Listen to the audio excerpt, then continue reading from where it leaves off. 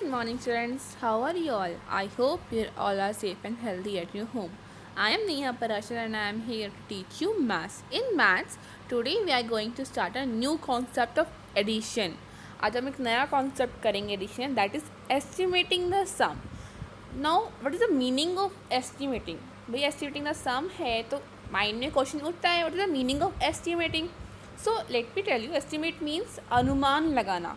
Means किसी चीज़ के बारे में सोच के चलना कि ये चीज़ ऐसे होती है. तो हम कॉन्सेप्ट करेंगे एडिशन का, जिसमें हम लगाएंगे अनुमान लगाएंगे इसका सम क्या होगा, ताकि हमारा जो एडिशन का वे है वो और भी क्लियर हो जाए. Now let's start. You have learn how to add numbers using strategies such as counting on and moving on a number grid. आपने सीखा अब तक कि हम लोग नंबर कैसे ऐड करते हैं कुछ स्ट्रेटजीज यूज़ करके. स्ट्रेटजीज मीन्स कुछ तरीके यूज़ करके, जैसे कि काउंटिंग करके, नंबर ग्रिड में मूव करके, है ना. तो अब हम कह रहे हैं now learn to add a few numbers quickly by making an estimation. अब हम क्या करेंगे, मैंने बताया अब हम क्या करेंगे, कुछ नंबर्स को ऐड करेंगे, उनका अनुमान लगा के, अंदाज़ा लगा के वो कैसे, उनका आंसर क्या आएगा, कैसे होंगे. While estimating, you may not get the exact sum, but you may get an answer which is close to the exact sum answer. तो इन्होंने क्या बोला, जब हम एस्टिमेट करते हैं मीन्स जब हम अनुमान लगाते हैं, हमें एकदम एग्जैक्ट आंसर नहीं मिलता. जो सम हम कर रहे हैं तो एग्जैक्ट आंसर नहीं मिलेगा, लेकिन हाँ उसके आसपास की कुछ डिजिट जो है, आसपास के जो नंबर है हमें वो मिल जाएगा जो कि उसका क्लोज है. Observe the following problems to estimate the some between the given numbers. आप देखते हैं नीचे हमें इन्होंने कुछ प्रॉब्लम दे रखी है, मीन्स एक सम का वो दे रखा है फॉर्मेट. उसको देखते हैं और समझते हैं कैसे. अब देखो, इफ़ देयर ये 2 बॉल्स दे रखी है रेड की एंड 2 बॉल्स है ग्रीन कलर की. अब बोला 2 + 2 कितना होता है, 2 + 2 कितना होगा, हमारा आंसर आएगा 4, है ना. अब इन्होंने बोला 2 बॉल्स रेड की है, 2 बॉल्स ब्लू की है और 1 बॉल हमने एक और इसमें ब्लू की ऐड कर दी, तो हमारा आंसर क्या आएगा. अब देखो, अब एक नॉर्मल सी चीज़ है, अगर 2 + 2 4 होगा, ये आपको पता है कि अगर 2 में 2 प्लस करेंगे तो 4 ही आंसर आएगा. अगर 4 में हम 1 + करेंगे कितना आंसर आएगा, 5 आएगा. क्या आपने दोबारा काउंट किया कि 1 2 3 4 नहीं किया ना, आपको पता चल गया कि हाँ अभी 2 + 2 4 था और 4 में हमने 1 ऐड कर दिया, हमारा आंसर कितना आया, हमारा आंसर 5 आया. अब मुझे बताओ 5 < 4 है, मोर देन 4 है, बताओ. वेरी गुड, हमारा जो 5 है वो नंबर मोर देन 4 है. 4 के बाद 5 आता है ना. आपको समझ में आई ये चीज़. आप देखो यहाँ पे इस लड़की क्या बोल रही है.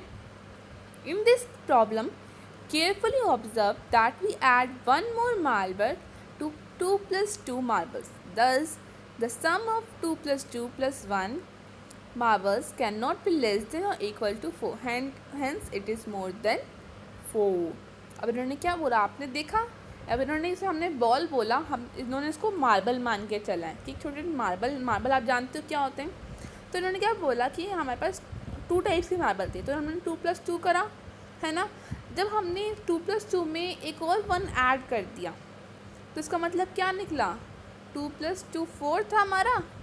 अब ना तो 4 के इक्वल होगा क्योंकि 2 + 2 4 होता है और +1 करोगे तो 4 के इक्वल आंसर आएगा, नहीं आएगा. और ना ही 4 से कम होगा बिकॉज वो ऐड हो रहा है. तो ऑब्वियसली क्या होगा, वो हमारा 4 से मोर होगा, तो मोर देन 4 होगा. आपको समझ में आया. अब देखो बुक एक्सरसाइज को देखते हैं एक बार. Use the same logic to estimate the some for the following numbers and take the correct answer. इन्होंने क्या बोला, अभी जो हमने ऊपर लॉजिक लगाया मीन्स लॉजिक जो हमने दिमाग लगाया, हमने जो एक आंसर ढूंढा उसका, उसी को यूज़ करते हुए हम इसको अब आगे बढ़ते हैं. कुछ सम दे रखे हमें उसको सॉल्व करना है. फर्स्ट 2 + 3 = 5. इन्होंने क्या बोला है कि हमारा 2 + 3 कितना होता है, हमारा 5 होता है. Got it. अब ये बताओ देन 2 + 3 + 1 कितना होगा. 2 + 3 तो 5 होता है. अब बताओ कितना होगा, मैंने आपको बताया ना एक तो ऐड हो रहा है, तो 5 + 1 कितना होता है हमारा, 5 + 1 तो 6 होगा. क्या आपने ऐड कर देखा, नहीं करा, क्योंकि आपको पता है कि 2 + 3 तो 5 है, तो 5 में हमें सिर्फ 1 ही तो ऐड करना है. तो 6 आया। अब बताओ ये 6 जो है वो इक्वल्स टू 5 होगा, लेस देन 5 होगा या मोर देन 5 होगा, बताओ। वेरी गुड, ये हमारा क्या होगा, ये हमारा मोर देन 5 होगा। तो हम किस पे टिक करेंगे, मोर देन 5 पे। आई होप आपने टिक कर लिया होगा। Now come to the next page. Second question, if 10 + 10 is equal to 20। इन्होंने क्या बोला है, 10 + 10 अगर 20 है तो हमें ये बताओ 10 + 10 + 2 कितना होगा। 20 था ना 10 + 10, तो अब 20 में हम 2 ऐड करेंगे तो कितना आंसर आएगा, बताओ मुझे। आएगा, अब आपको तो 10 + 10 तो 20 होता है, तो हम क्या करेंगे 20 में +2 करेंगे, कितना आंसर आएगा, आंसर आएगा हमारा 22। अब मुझे बताओ कि ये 22 जो है वो लेस देन 20 है, मोर देन 20 है या इक्वल्स टू 20, बताओ मुझे, जल्दी बोलो, स्पीक लाउडली, मुझे वॉइस नहीं आ रही किसी की भी। वेरी गुड, क्या होगा हमारा मोर देन 20 होगा, क्योंकि 22 है ना, और 22 तो हमारा 20 के बाद आता है। Now come to the next question, third, if 50 + 50 is equal to 100। इन्होंने क्या बोला, अगर हमारा 50 + 50 कितना आंसर होगा, 100 होगा, देन 50 + 50 + 10 कितना होगा, बताओ मुझे, इसका आंसर आप बताओ मुझे, क्या होगा इसका आंसर। शाबाश, कितना होगा, 100 में हमें 10 प्लस करेंगे कितना आएगा, 110 आएगा। अब 110 क्या है, लेस देन है, इक्वल्स टू है, मोर देन है। वेरी गुड, क्या है हमारा, मोर देन है। आई होप आपको समझ में आया। अब इससे आपने क्या सीखा, आपने ये सीखा कि जब भी हम कोई नंबर, हमें पता हो कि इसे 2 + 2 हमें पता था कि 4 है, 2 + 3 हमें पता था कि 5 होता है, हमें पता था 10 + 10 20 होता है, और 50 + 50 कितना होता है, 100 होता है। तो उसके आगे के नंबर ऐड करना हमारे लिए ईजी हो जाता है ना। फिर हम क्या करते हैं, हमने हाफ सम तो हमें पता है ना क्या है, हम फिर उसके आगे का नंबर करते हैं, तो वो हमारे मेथड को क्या बनाता है, सम एडिशन मेथड को और भी ईजी बनाता है। इसे कहते हैं हम एस्टिमेशन, क्योंकि हम अनुमान लगाते ना कि अगर 50 + 50 100 हुआ तो 100 + 10 कितना होगा, 110 होगा।